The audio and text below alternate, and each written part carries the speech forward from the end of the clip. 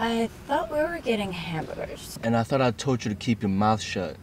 Now you can sit there and keep quiet, or I can put you in the trunk. Which one's it gonna be? We're just gonna do some business with your dad, and then you can go home after, okay? Why don't you worry a little less about the girl and a little more about the task at hand? How's that sound? Sounds fine. So, what are we gonna do next? Tell her we got her. What's this? Let me ask you something, Dennis. Don't say my name. Are you stupid or are you totally stupid? What?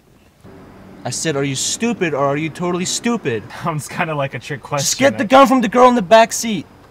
You said we were getting hamburgers. She's very hungry. Dennis, by the way, is totally stupid. Wait, what are you doing? Put down, you little brat. Just give the kid a burger. She's not getting burgers. And a shake. And a shake. Well, just give the kid a burger. Nobody's getting a shake. Uh-oh. What'd you do that for? It was an accident. You just shot him in the face! You're the one that was supposed to watch me. Dennis, I can't have any witnesses. What? I'm going to Harvard, Dennis. I can't have this on my record. It was an accident. You think Harvard cares about accidents? I won't tell anybody. It's too late for that, Dennis. Please. I'm sorry.